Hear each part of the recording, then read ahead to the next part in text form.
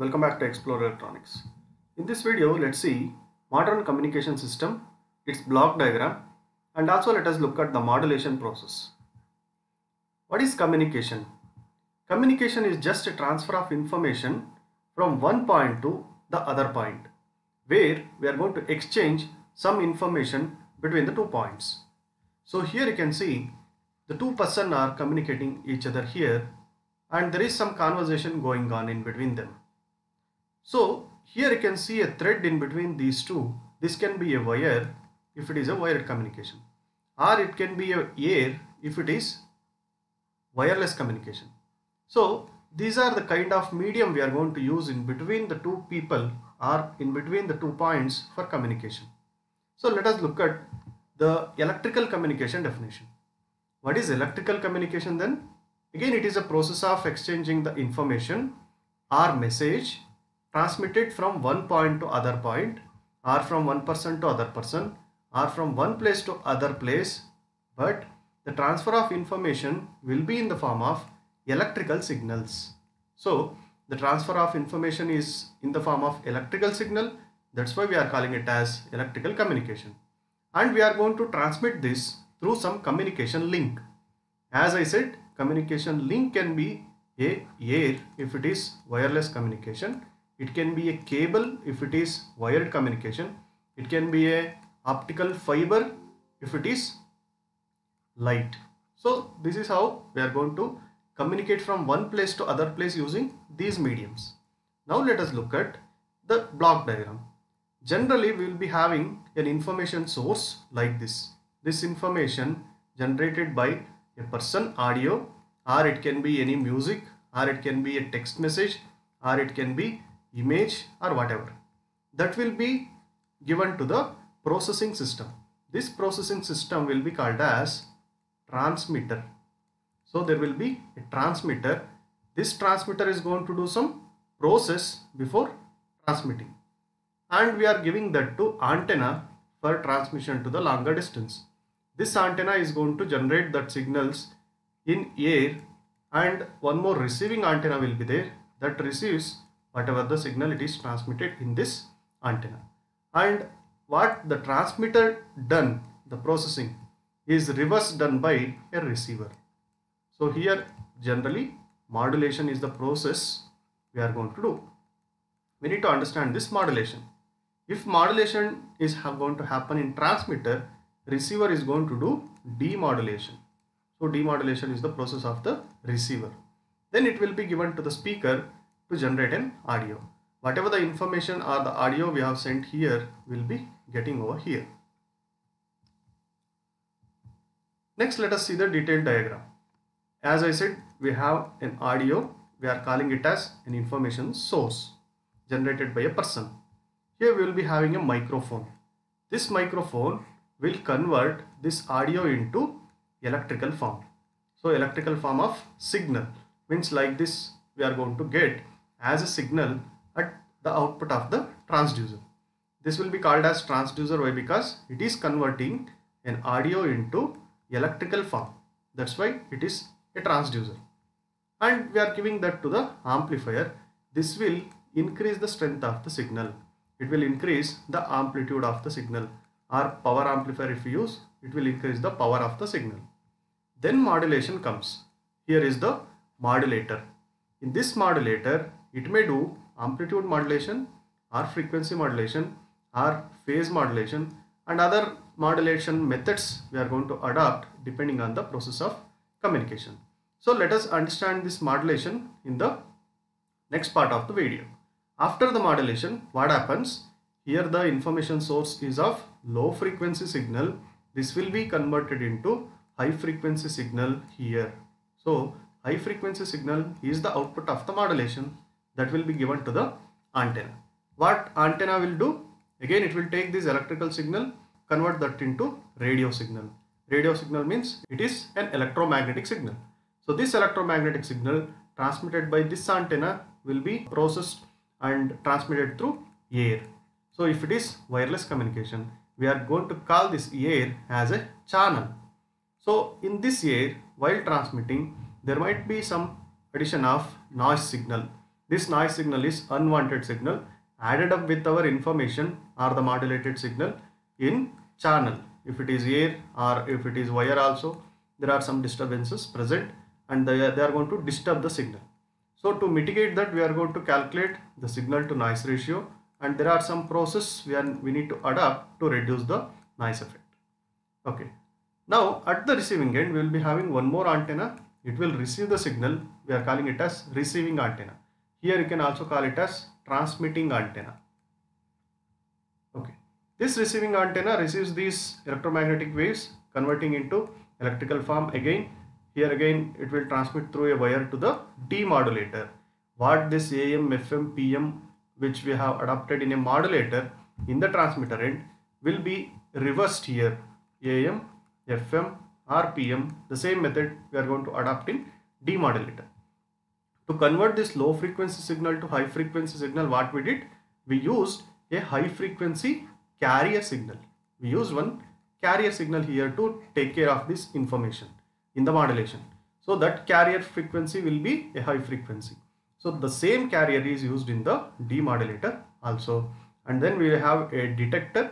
Detector receives the same information what we have sent at the initial stage by removing the carrier signal. So detector helps in the demodulation. It is a part of the demodulator. And then again we will be having an amplifier to increase the strength of the signal. Again we can have a power amplifier or some voltage amplifier here, and after that we can give that electrical signal to transducer. This will convert back electrical signal to the audio or the type of information which we have sent at the initial stage. This audio, if we give it to the speaker, we can hear the same audio which we have sent will be received at the receiver. This is the general communication system is. Here we need to observe from the source we will be doing some transmitting mechanism that will be called as modulation. At the receiver end we will be doing demodulation, and we are going to receive the same signal. And this modulation and demodulation process is going to add one more signal or remove one more signal, that is called a carrier signal. So let us see modulation. What is modulation then? Modulation is a process of varying one or more properties of a carrier signal. What is properties first? Amplitude is a property of a signal. Frequency is a property of a signal. Phase is also one of the property of a signal. We can vary amplitude or frequency or phase of a carrier signal as per the message signal. Here there are two signals we need to observe. One is the message signal. This message signal can be a AC signal like this, or it can be a speech varying like this. By taking now this AC signal, I am explaining modulation. We are giving this to the modulation device as a input, and this is a low frequency signal. You can see this is low frequency. We are giving one more signal to the modulator, that is carrier signal. This is having high frequency. Frequency of this is more. We can call it as a high frequency signal. So let me take this as FC. This should be greater than FM of the modulator. FM is the frequency of the modulator or modulating signal. FC is the frequency of the carrier signal. Always this FC should be greater than FM. And then if we adopt amplitude modulation, the output will be like this. Here you can observe the signal looking like an information source signal or the message signal what we have. Inside we are varying the amplitude of the carrier. This is the carrier amplitude. It is not same here. It is varying as this varies. Amplitude varies. So this is amplitude modulation. In the frequency modulation, here you can observe a constant frequency is there in a carrier signal, and according to the message signal how it is varying, we are going to vary the frequencies. If the amplitude is going high and then low, here also we are varying the frequency of the carrier high and low. This is FM. Similarly, in phase modulation, we are going to vary the phase of the signal like this. This is AM, FM and PM. So generally modulation is going to occur in the transmitter side. What happens in the demodulation then? Again, demodulator is going to take the same carrier signal which we have used here, and it will take this signal as input and it gives back the information signal as like this. This is modulation and demodulation. If amplitude is varied, we call it as amplitude modulation. Frequency of the carrier is varied, frequency modulation. Phase of the carrier is varied, that is phase modulation, in accordance with the message signal or the modulating signal what we have. So generally it look like this.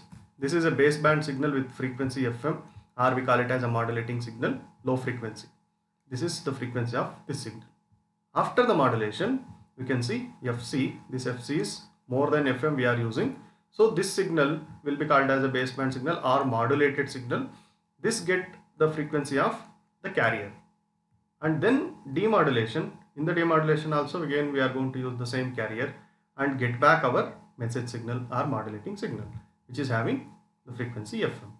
And clearly if you observe the FM stations, if you know FM, if you regularly listen to FM, and the frequencies are like 91.1 megahertz, similarly 92.7 megahertz and 93.5 megahertz, like this. What are these? These are the carrier frequencies those channels are using. Using 91.1 megahertz carrier signal, they are going to transmit their audio mixing with the carrier. So if we tune this to 91.1 megahertz in our receiver in the sense in our radio or in our mobile radio, if we tune it to 91.1 megahertz, it means we are providing the carrier of same frequency what they have used in the modulation to the demodulator or at the receiver, so that we can get back the audio. So these FM stations numbers are specifying the carrier frequency itself. This is about the modulation and demodulation. You can observe here the different communications: radio astronomy, satellite communication. This is also satellite communication, television, mobile phones, and also television, some short radio, and navigation and marine or undersea navigations. So these varies with respect to the wavelength and frequencies. The very high frequency used in the satellite communication, it is 300 gigahertz, where the wavelength is very less. You can see here wavelength is more in the marine navigation, where the frequency is very less. 3 kilohertz is the frequency used here. Here in the satellite communication, 300 gigahertz is the frequency. Very high frequency is used. So radio communication comes in between. You can see over here, this is what the radio and FM transmitter is. So FM will be, as I said, it is around 88 megahertz to some 108 megahertz, like that. So that is the FM radio or short radio service will be having less frequency. So these values are specifying the carriers we are going to use, carrier frequencies for those communications.